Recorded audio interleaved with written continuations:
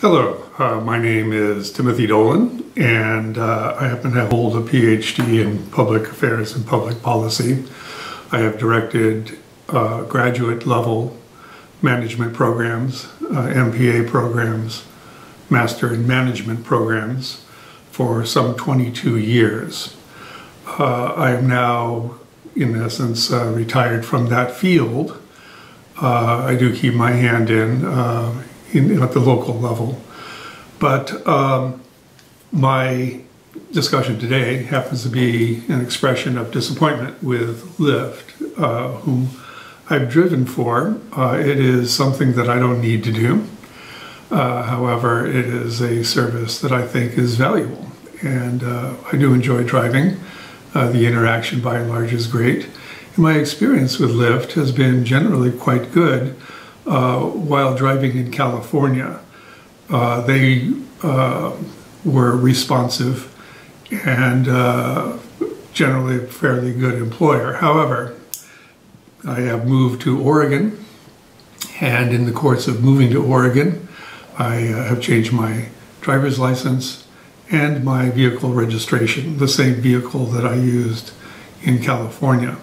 However, for the last month, I've been getting continual warnings through the Lyft driver app that I needed to get my California vehicle inspection done, which is by law. Under California law, vehicles need to be inspected for registration purposes and for Lyft drivers.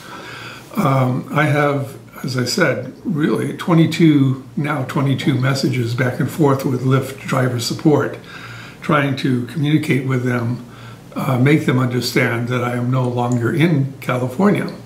Thus, the idea of getting a California vehicle inspection is moot. It is now past that deadline that they had imposed for getting that inspection done, and I've been deactivated as a driver.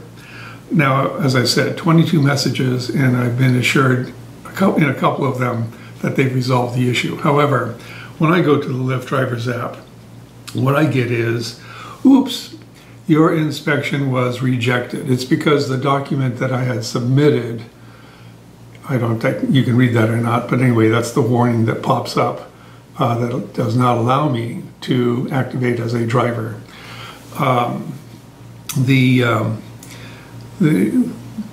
For whatever reason, Lyft has not been responsive to this issue. The document that I uploaded instead of a vehicle inspection was my Oregon registration. So yes, I suppose you would reject that. However, I'm in Oregon, so come on guys, let's get this straight. So I'm being asked also to kind of rub salt in the wounds. They went this far, recognizing that I'm now in Oregon. They're requiring a Portland business license and Portland training. That would be for the city of Portland. I'm in Ashland, Oregon. I'm just 14 miles over the California state line and 285 miles away from Portland. So the whole issue of having to conform to a city of Portland driving requirement does not make sense in the least. And just one more layer of frustration. I'm working mightily to work with the city of Ashland. In fact, I have an appointment with a second city council member that I've met on getting ride sharing available in Ashland, Oregon. It currently isn't.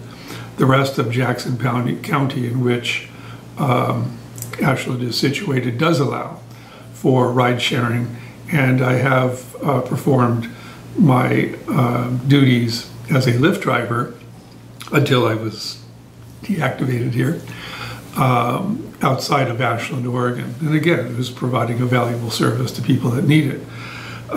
So I'm just appealing to Lyft to get your act together.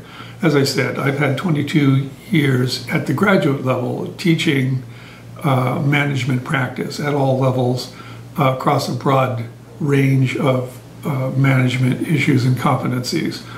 perhaps you could consider hiring me as a consultant, because right now you've got problems. And I really, really think that any driver who's transferring to another state is going to suffer some frustrations, as I am, getting Lyft to understand our situation. Thank you very much.